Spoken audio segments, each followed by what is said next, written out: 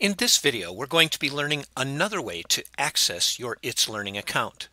First, go to the Western Dubuque Community Schools webpage.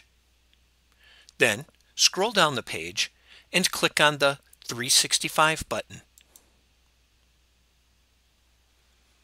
In the window that pops up, enter your username, followed by @wdbqschools.org. Then click Next.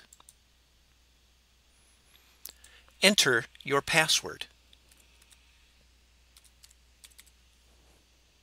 and then click Sign In.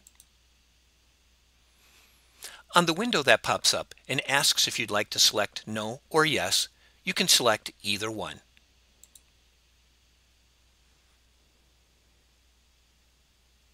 When you arrive at your 365 dashboard, click All Apps and scroll through your apps until you see the itslearning app. Once you click on this, it'll become one of your active apps. So click on the itslearning app.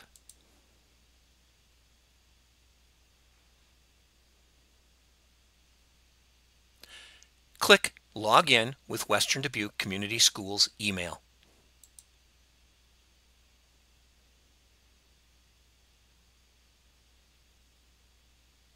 And now you're in your itslearning account.